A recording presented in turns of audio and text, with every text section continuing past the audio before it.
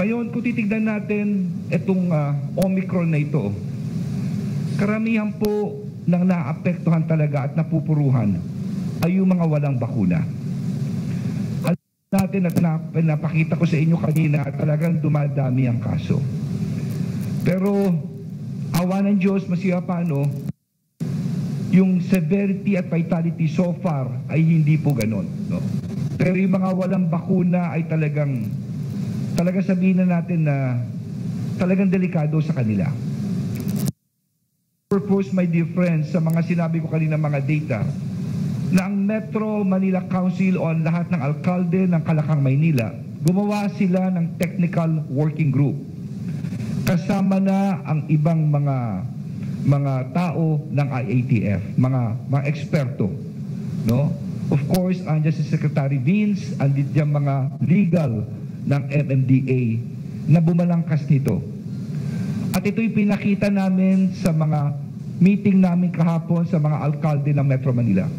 In principle, nagbotohan kami rito, subject to form and style, no? At ito'y inaprubahan nila. Babasahin ko ito ngayon dahil ito'y importante. Ang tawag rito ay sa enhanced vaccination restrictions, no? Ibig sabihin, kung ikaw ay hindi pa bakunado, yung mobility mo ay maraming restriction. Para na rin maproteksyonan ka, ito'y habang meron tayong alert level 3 na nangyayari ngayon. Okay? So ang title is Urging the Metro Manila Local Government to enact their respective ordinances, no? On the enhanced restrictions, no? To regulate the mobility of the unvaccinated individuals in the National Capital Region. So, ang una rito sinasabi, ito yung mga dahilan kung bakit. Whereas the NCR has been placed under alert level 3 from January 3 to 15 in view of the rising cases of COVID-19 in the Philippines. Whereas the advances in public health and economic gains that have been achieved in the recent months under alert level 2 must be sustained and preemptive measures must be adopted in order to forestall and immediately address the perceived adverse impact of COVID-19, the highly transmittable Omicron variant upon the NCR under said alert level. There is an array of available COVID-19 vaccines in the NCR, and more than 100% of the region's target eligible population are now fully vaccinated. Whereas the global experience evidences that the COVID-19 vaccines are and continue to be effective against the virus, including the Omicron variant, and prevent severe infection cases and avert the need for hospital care. Whereas, however, despite the availability of vaccines, there is a number of individuals who adamantly opt not to be vaccinated and thus become more susceptible to the severe cases of COVID-19 and will in turn require hospital care, thereby unduly burdening the health system. Okay.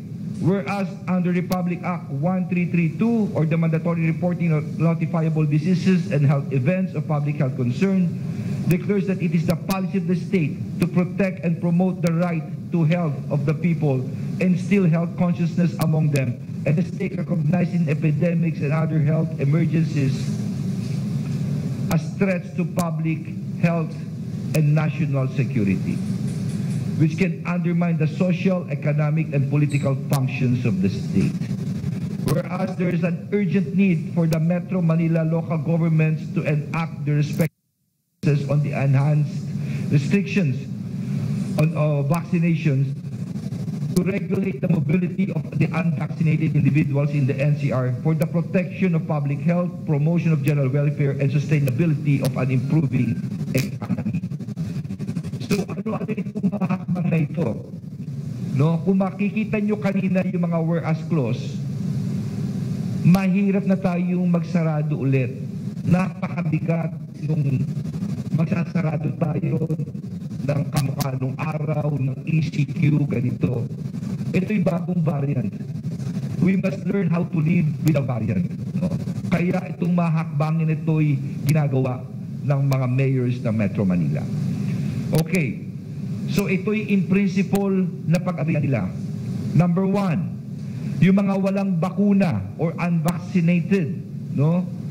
Number 1, they shall remain in their residences at all times except for the procurement of essential goods and services such as, but not limited to, food, water, medicine, medical devices, public utilities and energy, work and medical and dental necessities. Provided, however, that individual outdoor activities or exercise shall be allowed within the general area of the residence that is within the barangay, purok, subdivision, or village, subject to the guidelines of the Metro Manila local government units. So parang ano rin ito, parang kang nag-ECQ only for the unvaccinated, no? For their own protection. Pwede silang lumabas, dapat nasa bahay lang sila, pwede silang lumabas kung bibili na sila ng essential goods and services, no? Not limited to food, water and medicine, medical devices, public utilities, energy and work, and medical and dental necessities. Ngunit, inuulit ko, pwede silang mag-exercise within their own, ito'y ano nila, kamukha rin nung nandun sa ECQ, no? Doon sa kanilang barangay, purok, subdivision, village, subject to the guidelines of Metro Manila. Number 2, be prohibited in indoor and outdoor alfresco dining in restaurants and other food establishment, and shall likewise be prohibited from leisure or social trips to malls, hotels, event venues, sports and country clubs, and similar facilities in accordance with the guidelines of the Metro Manila local government units and concerned establishments. So, bawal silang kumain indoor and outdoor in restaurants and other food establishments, no? And shall likewise bawal din prohibited from leisure to social trips to malls, hotels, events, venues, sports, country clubs, etc. Number 3, be prohibited in domestic travel via public transportation by land, by sea, and air, except for the procurement of essential goods and services such as but not limited to food, medicine, medical devices, public utility and energy, work, medical and dental necessities, subject to the production of proof to support and justify such travel. Number 4, ito po'y nakasaad na sa IATF, inuulit lang po ito natin dito, no? Ito'y existing na. Be required to undergo a reverse transcription polymerase chain reaction or RT-PCR test every 2 weeks at their personal expense and present a COVID-19 negative result prior to being admitted for work on-site consistent with the guidelines, rules, and regulations issued by the IATF and the Department of Labor and Employment. Provided, however, that in the event that the RT-PCR test or result is not immediately available, a rapid antigen may be utilized in lieu thereof. The foregoing rule shall also cover individuals who reside outside of the national capital region but who work and or travel to the national capital region. Any individual and or establishment found to be in violation, ito yung mga penalty of this COVID-19 protocol shall be prosecuted in accordance with the penal provision of the applicable ordinance to be issued pursuant to this resolution without prejudice to further prosecution under the provisions of RA 11332, particularly Section 9, letter D and E, on prohibited acts in relation to Section 10 of penalties and a fine of not less than 20,000 pesos but not more than 50,000 pesos, or imprisonment of not less than 1 month but not more than 6 months, or both such fine and imprisonment at the discretion of the proper court.